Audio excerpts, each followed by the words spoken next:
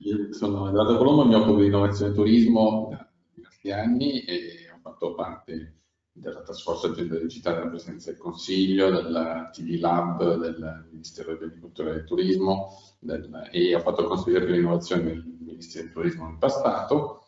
Ho scritto un libro di recente che si chiama Turismo Megatrend, in cui tra l'altro l'ultimo capitolo è proprio dedicato alle competenze, alla ricerca e al bisogno di nuove competenze che l'innovazione sta generando e che nel turismo si stanno sviluppando ed è l'argomento di cui parleremo oggi. Il turismo rappresenta poi, soprattutto in Italia, più del 13% del PIL e più del 14% dell'occupazione, o meglio, cioè questi sono dati relativi a prima della crisi, tanto per dare un ordine di grandezza.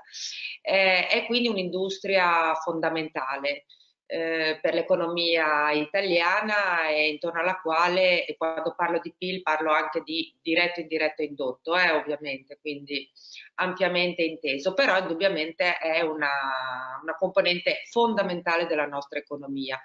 Solo di recente, con questo governo Draghi, con un ministero, ma comunque con affermazioni del Presidente del Consiglio stesso, ha assunto, sembra aver assunto questa centralità che merita, che i numeri gli danno, no? Tutto sommato. In realtà, quando dico benvenuti nel mondo del turismo, perché soprattutto in termini di necessità occupazionali di cui poi andremo a parlare, un conto è quello di cui ci sarebbe necessità, un conto è quello che è effettivamente poi l'offerta. Da questo punto di vista poi Edo magari, visto che più recentemente se ne è occupato, può portare a terra questo discorso.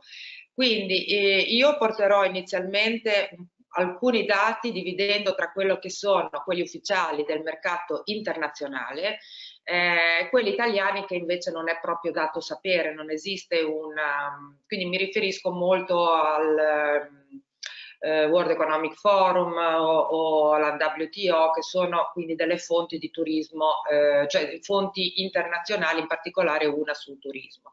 Quindi intanto uno scenario, ovviamente anche c'è questa crisi, i ragazzi stanno chiedendo oggi, no, qualcosa di importante, cioè qualcosa di utile, di immediato.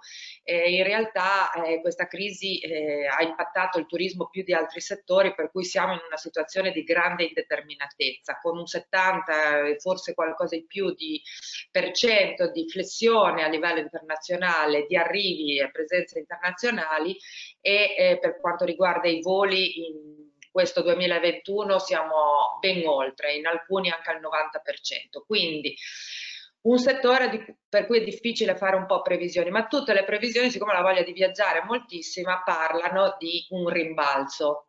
Quindi siamo ottimisti che nel giro di proprio breve, guardate anche le notizie dei giornali, era sull'Ansa oggi, ieri, non mi ricordo, i tedeschi che possono andare alle Baleari, sono 300 voli che hanno riempito nel giro di poco tempo. Quindi improvvisamente, appena si può viaggiare, la domanda riprende fortemente. Noi ci stiamo occupando però dal punto di vista dell'offerta.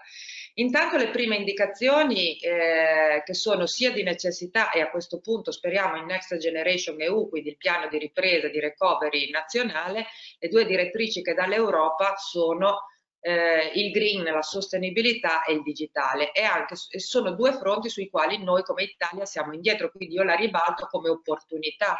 Per quanto riguarda il digitale, in più, quindi spero che i giovani siano già di per sé più nativi, sicuramente più di me, Edoardo, che ci siamo innamorati in corsa di questo tema, ma non lo siamo ovviamente nativi digitali. Ecco, sul tema digitale l'Italia, dunque abbiamo avuto un'accelerazione in tutti i paesi grazie anche a questa crisi, che è un dato anche positivo.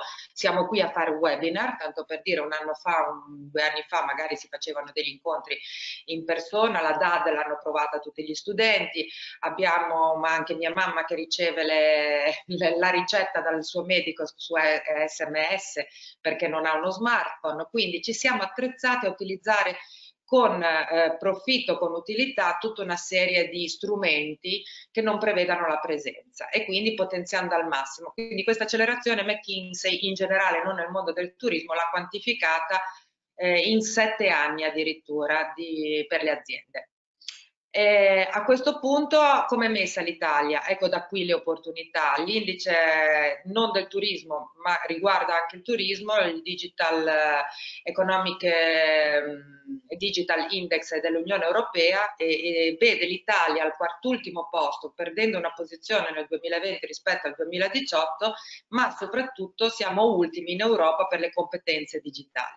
Ecco che qui, secondo me, vorrei poi vedere anche Edoardo se immagino che rafforzi questo discorso, abbiamo delle grandi opportunità.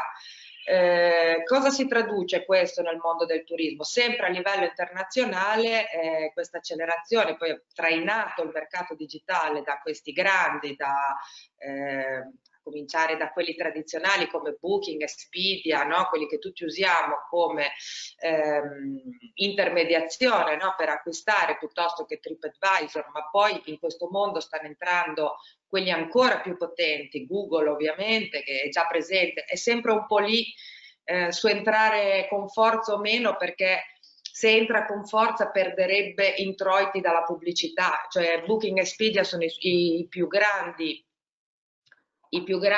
investitori, no, nel suo mercato dell'advertising, quindi stanno entrando Google con grandissimi investimenti ad esempio in intelligenza artificiale.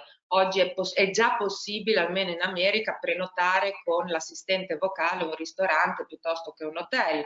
C'è tutto con lo sviluppo del digitale un mondo che si apre in Italia, c'è parecchia richiesta di come posso dire, competenze in grado di gestire i dati. Quindi abbiamo adesso, anche in Italia abbiamo capito, un gran numero e flusso di dati che generano tutti i nostri comportamenti digitali e c'è una carenza di persone che li sappiano interpretare, che li sappiano trattare ed interpretare. Cloud computing, machine learning, questi a livello internazionale e anche come esigenze in Italia. Io mi fermerei per poi per riprendermi eventualmente la parola sulle soft skill che mi interessano. Sono sicuramente delle indicazioni sulle potenzialità che potrebbero aprirsi nel mondo del lavoro. Edoardo, ti lascio la parola così non facciamo un monologo. Sì, no, effettivamente l'introduzione perfetta e corretta del tema di come il turismo, che è una delle industrie che più rapidamente subisce o può crescere, perché gli effetti di una pandemia o magari di un evento che può essere di qualsiasi tipo terroristico, catastrofico, eccetera, sono immediati. Il turismo probabilmente vede cancellare le prenotazioni immediatamente nella stessa giornata in cui poi succede un episodio di questo tipo. La pandemia è stato un episodio del tutto nuovo, perché normalmente si parlava di situazioni di crisi circoscritte in determinati luoghi e regioni o stati. Invece questa è stata di carattere internazionale e mondiale, di conseguenza chiaramente ha molto influenzato questi aspetti. Sia prima e soprattutto adesso abbiamo assistito a una crescita di necessità di competenze digitali e adesso questa nuova normalità, come l'abbiamo definita, porta a un'adozione di massa di tecnologie fortissime. Proprio come diceva Roberta, ci siamo abituati a utilizzare piattaforme, Zoom, Teams, Meet, tutte le piattaforme possibili, e sono nate nuove abitudini, in special modo nel turismo business.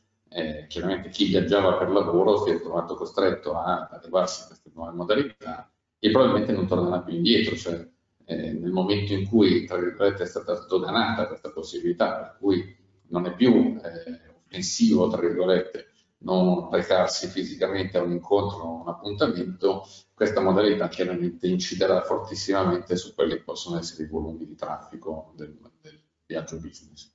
Quello che però è importante proprio rispetto a questa adozione è che nascono delle competenze, nasce un bisogno sempre crescente di competenze e c'è d'altro canto una debolezza di capacità formativa, cioè sempre di più, e questo non solo nel turismo, chi è un utilizzatore ed è nativo digitale è molto più capace, conosce molto di più lo strumento di chi invece lo dovrebbe insegnare, perché chiaramente in questo caso siamo di fronte a una difficoltà di questo tipo.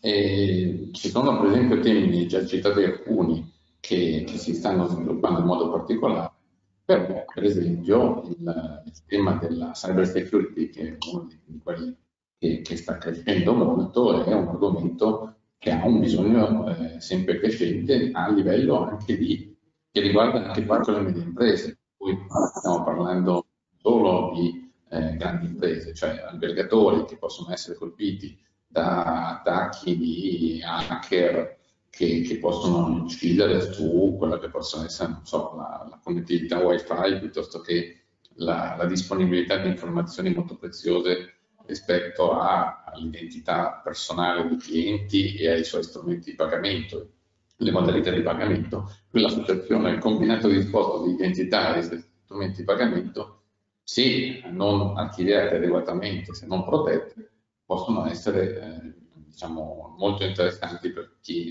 agisce in questo ambito, ovviamente con obiettivi criminali.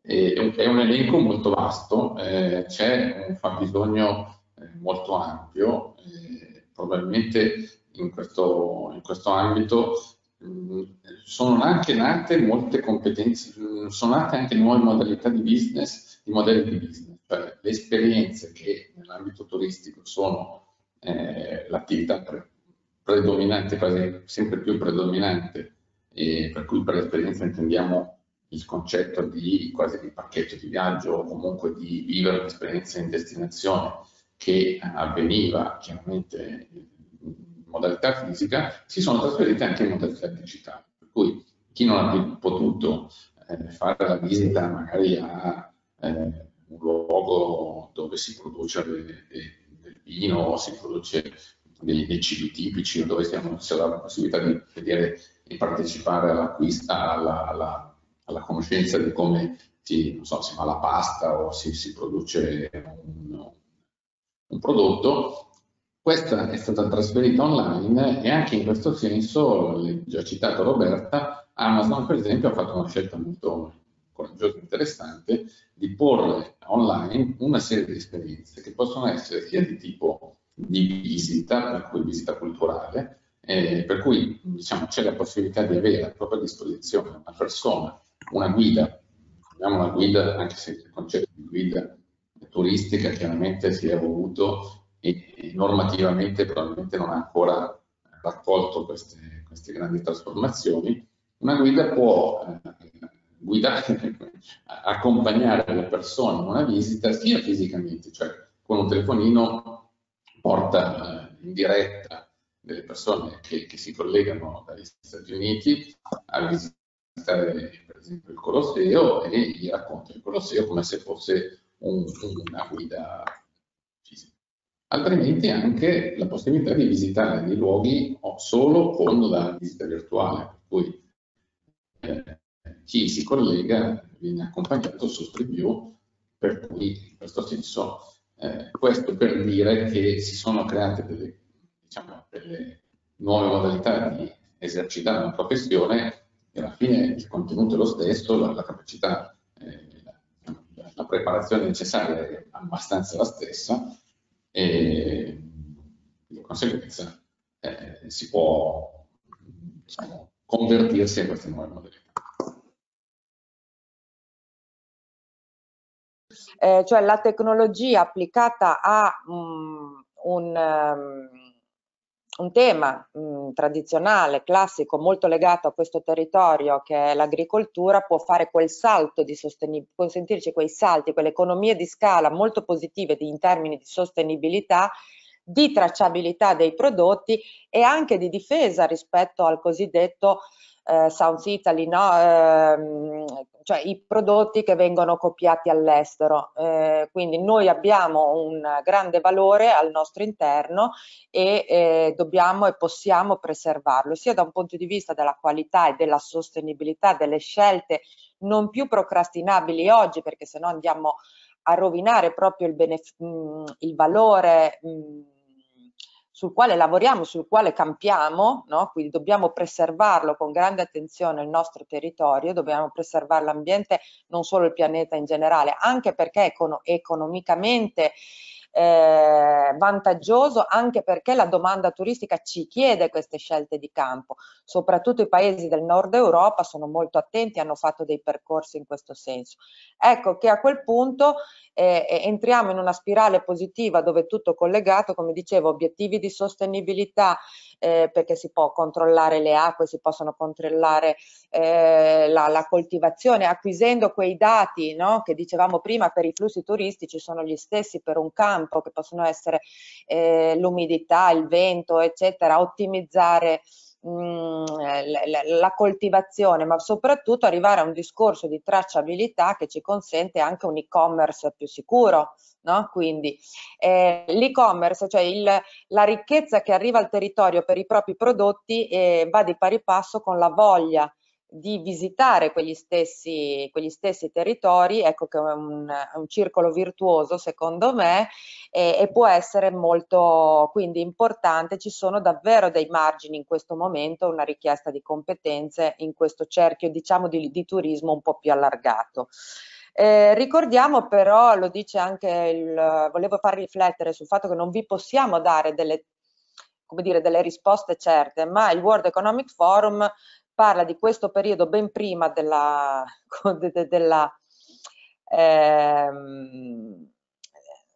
pandemia, del fatto che il 65% dei bambini che entrano in età scolare oggi faranno un lavoro che oggi non esiste. Quindi bisogna stare molto, surfare sull'onda, ma in senso positivo, cioè continuare a essere curiosi, percepire informazioni da vari campi, seguite la vostra come possiamo chiamare, passioni, le vostre passioni, i vostri interessi, aggiornatevi continuamente a prescindere da quello che un percorso standard vi può dare, perché nascono opportunità dall'intersezione di una serie di competenze. Nel turismo sta cambiando tutto, quindi se volete un consiglio nell'immediato ci sono articoli che dicono come nuove professionalità, ne parlava Edoardo, ad esempio quella di essere host, che ne so, di Airbnb, piuttosto che delle guide di esperienze digitali che si stanno sviluppando non solo su Airbnb, ma la grande novità è appunto Amazon. Ad esempio c'è un ritorno. Le agenzie di viaggi già stavano un po' perdendo, ma si stavano un po' assestando come mercato. Il Covid ovviamente le ha azzerate completamente, ma in questo momento c'è una grande necessità, sembrerebbe dalle ricerche internazionali, di agenti di viaggio virtuali che ci aiutino, che ci assistano in questa giungla anche di informazioni che la singola persona non riesce a sciogliere, no? Questo nodo delle quarantene, delle varie disposizioni, perché sono diverse da paese a paese, non solo, e cambiano di giorno in giorno. Quindi c'è una grande assistenza, una grande tendenza, ad esempio, all'aumento delle agenzie di viaggi. Poi oggi una delle professionalità che è sempre richiesta, ce ne sono abbastanza poche, è quella del revenue management. Parlo di cose non del futuro, ma di cose dell'oggi. Gli hotel, per essere presenti e massimizzare diciamo il prezzo dell'hotel in base all'andamento della domanda, hanno bisogno di professionalità in grado, un po' come gli agenti di borsa, di calibrare il prezzo in anticipo e variarlo a seconda di quello che è un'ottimizzazione del guadagno. Cioè svendere una camera quando c'è tanta domanda è un peccato, no? Quindi come fanno da sempre anche le compagnie aeree. Però le compagnie aeree sono grandi e invece gli hotel hanno dimensioni ovviamente aziendali più piccole, a volte si associano per avere un esperto di revenue management. Questo per entrare nelle cose dell'oggi. Esatto, aggiungi pure tu quello che a me non viene in mente. Pensate la difficoltà, cioè normalmente chi lavora sui dati ha appunto una disponibilità di molte stagioni, per cui la somma dei dati di molte stagioni dava un indirizzo molto preciso, gli algoritmi potevano lavorare su una quantità di dati molto precisa. Quest'anno chiaramente tutte quelle informazioni sono saltate, cioè la validità delle informazioni di quest'anno sono praticamente ininfluenti e gli algoritmi sono molto, diciamo, hanno avuto molta difficoltà nel poter riuscire a dare sia delle informazioni sia delle indicazioni molto precise. E anche in questo senso c'è proprio la quantità, quando si dicono la quantità di competenze, è una dimostrazione, per cui ci sono società che stanno sviluppando strumenti, però poi alla fine sente un po' anche la capacità e l'esperienza dei singoli di poter essere in grado di dare un'indicazione di merito. Aggiungo poi, ne abbiamo parlato magari anche poco, in termini di marketing, il continuo svilupparsi di piattaforme social innovative e di nuovi linguaggi, per cui di come sia sempre una rincorsa anche per le destinazioni, essere aggiornate, essere capaci di dialogare con dei turisti che hanno determinate abitudini e le stesse che usiamo quotidianamente possono diventare dei media molto efficaci, per cui l'utilizzo di WhatsApp, l'utilizzo delle chat anche in termini di promozione e di marketing, per non parlare, visto che Roberta è una delle migliori diciamo, esperienze della più recente che è Clubhouse, che è una modalità anche in quel caso in cui probabilmente a breve vedremo anche un utilizzo in termini di marketing che spesso le destinazioni non sono in grado di fare, non hanno la competenza per farlo, nel senso che il marketing chiaramente per essere efficace deve usare determinati linguaggi, determinate caratteristiche che magari sono molto più noti, per non parlare di TikTok per esempio, sono molto più noti agli utilizzatori stessi. In questo senso si aprono scenari anche di, chiaramente sapete benissimo il ruolo degli influencer e come in certi paesi, in Cina in modo particolare, gli influencer abbiano un peso e hanno un'efficacia in termini commerciali che a volte è superiore all'offerta stessa, nel senso che sono capaci di creare una domanda così forte che poi dopo l'offerta turistica diciamo deve essere in grado di sostenere, per cui anche in questo senso va modulata rispetto alla stagionalità, rispetto agli eventi. E quando si parla di revenue management chiaramente sappiamo come quando c'erano oggi le fiere si alza il mercato, si alzano i prezzi perché chiaramente si concentra un forte numero di persone in una stessa destinazione. Sì, la formazione oggi è continua, però non demandatela solo a un corso strutturato, è quel messaggio che vi volevo lanciare. Leggete molto dall'estero su questi temi.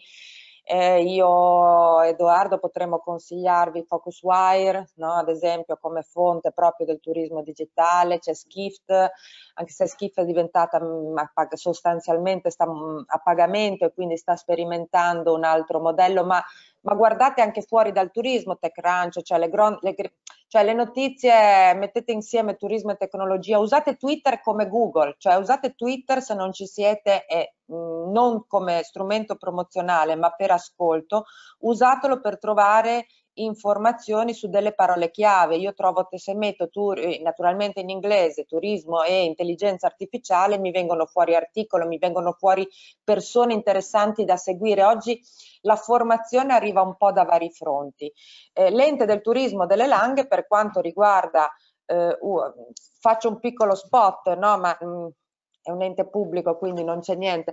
Però per gli operatori, non per gli studenti, ma sono 2 anni, anzi 3, e oggi ne abbiamo parlato per la 4ª edizione di fare il Food and Wine Tourist Forum, dove cominciamo sia una parte formativa, come ad esempio oggi ragionavamo su non fare le cose dell'anno prima, ad esempio le immagini e il cibo, cioè anche come fotografare bene, quindi la qualità del lavoro che si fa è molto importante, no? Il cibo è difficile da fotografare ed è difficile poi soprattutto se lo inserisci in una tua strategia, chiamiamola di storytelling, cui deve armonizzarsi, ma altri temi che porteremo, non magari di formazione, cioè, essere presenti sulle mappe di Google, usare bene gli strumenti in teoria gratuiti, poi sappiamo che niente è gratuito, noi stiamo dando un sacco di dati, ma non si può fare la lotta contro questi colossi e usare bene gli strumenti, essere posizionati bene attraverso gli strumenti di Google My Business, sulle mappe, con le nostre informazioni, la gestione della reputazione, no? Di cui parlavamo anche prima, che ormai è fondamentale. Ecco, tutti questi strumenti servono al piccolo operatore intanto e anche alle destinazioni. Quindi, tornando invece alla domanda, diciamo, iniziale, oggi una conoscenza delle piattaforme dei social è imprescindibile anche per un direttore. Per fortuna il direttore dell'ente del turismo, ma come altri dirigenti della regione Piemonte che conosco, ma di altri, non parlano, magari non fanno il post, ma sono dietro a tutte le discussioni che entrano a sperimentare Clubhouse, cercano di capire che cos'è. Poi non fanno loro la strategia su Clubhouse, però cercano di capire le potenzialità. Cioè oggi è come dire, non so perché un albergatore mette un mazzo di fiori nella hall dell'albergo. È un messaggio di comunicazione che sto dando, di benvenuto non verbale. Non per questo non fa il direttore d'albergo.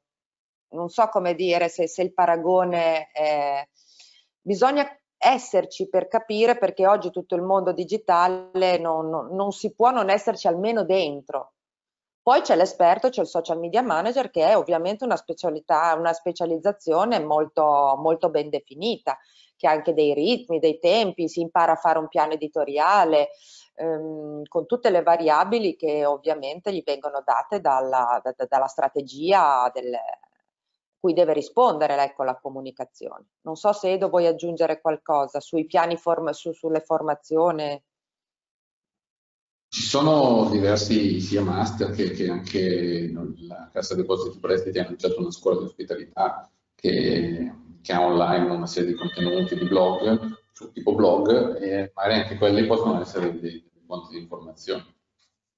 Avevamo il master, il primo master probabilmente in Italia, dico probabilmente perché in ambito universitario ci sono tanti nomi, ma sono praticamente certa che nel 2008 l'abbiamo pianificato e svolto nel 2009 il primo master di marketing e web marketing turistico territoriale, quindi dove c'era la parola web.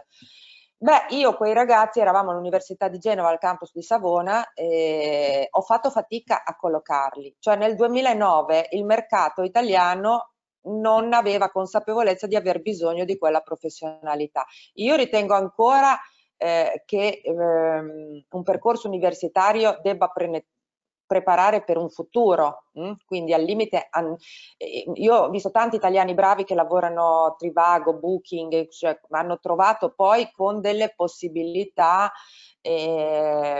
all'estero e poi magari tornano, penso a Emma Taveri, no? Tanto per dire che adesso è assessore a Brindisi, notizia dell'altro giorno, ma che comunque si è fatta la sua esperienza internazionale a Londra.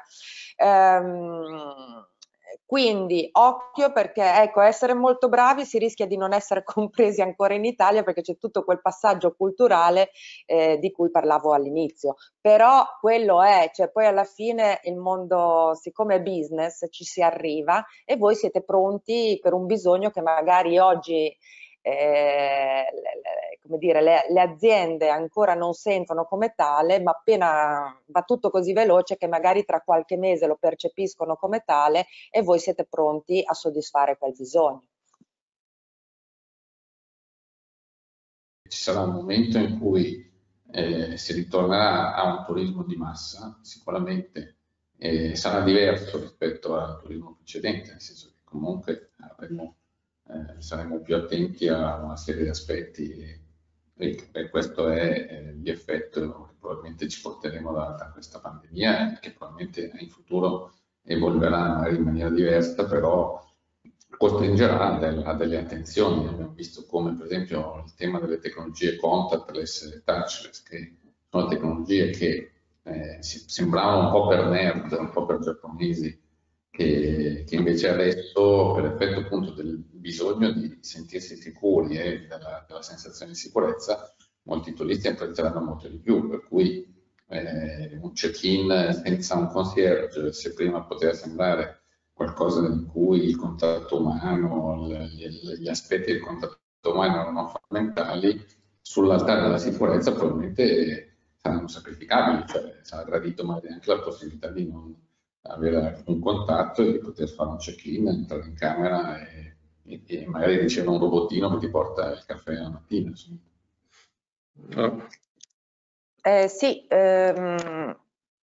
dunque i vari turismi, chiamiamoli di nicchia, esistono, sono sempre più importanti. La citazione ovviamente sulla lunga coda l'abbiamo colta ed è vera anche nel turismo.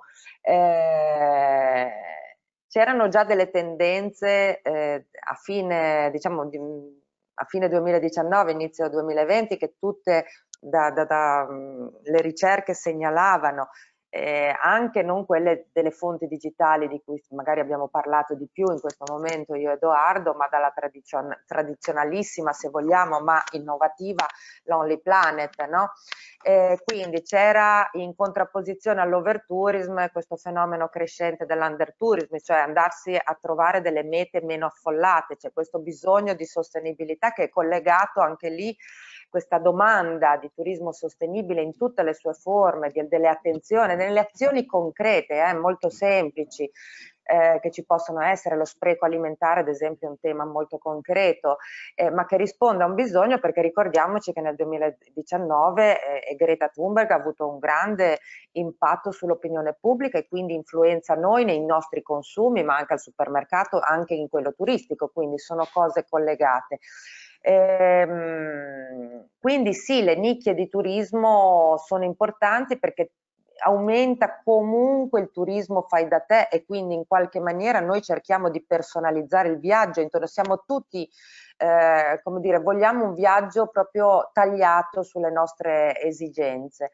Però anche l'estate scorsa ci ha pure insegnato che esiste l'aspetto contrario, cioè alla fine appena si è potuto uscire le spiagge, il balneare si è affollato, ecco, quindi, e il balneare, ha citato la Romagna, comunque fa ancora tantissimo delle nostre fonti. Cioè il turismo italiano è basato da un punto di vista di introiti tantissimo su balneare e le città d'arte, turismo straniero, quindi venire a mancare Firenze, Venezia, Roma, che sono deserte, dove chiudono i bar, dove chiudono gli hotel, dove chiudono i ristoranti o perlomeno rimangono chiusi fino e poi vediamo se sopravvivono. Adesso non voglio tediare i ragazzi con una crisi che è oggi del settore di chi già ci opera, ma è veramente drammatica.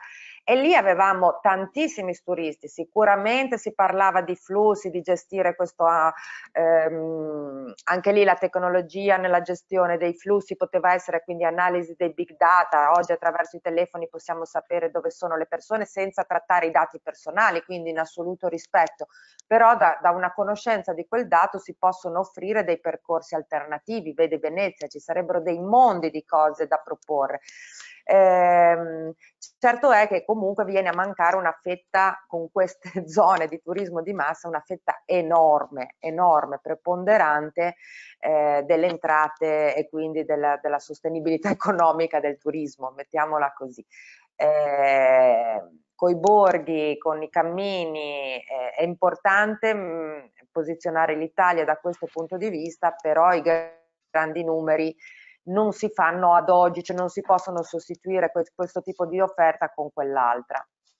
Quindi c'è anche il discorso della sostenibilità economica. Una cosa che non abbiamo detto è ad esempio la grande attenzione, anche questo un po' surgelata in questo anno, ma la grande attenzione che si ha verso l'Oriente. Quindi anche lì chi dovesse avere una specializzazione o linguistica sulla Cina o in generale di conoscenza dei mercati asiatici, eccetera, ovviamente la Cina è di grandissimo interesse, ha delle altre piattaforme, ne abbiamo parlato anche su Clubhouse l'altro giorno con WeChat e Ctrip. WeChat per i social, Ctrip è il Booking, l'Expedia cinese principale, diciamo, e bisogna conoscere che sono mercati completamente diversi, quindi chi si vuole specializzare su un mercato, ad esempio, potrebbe avere delle buone opportunità.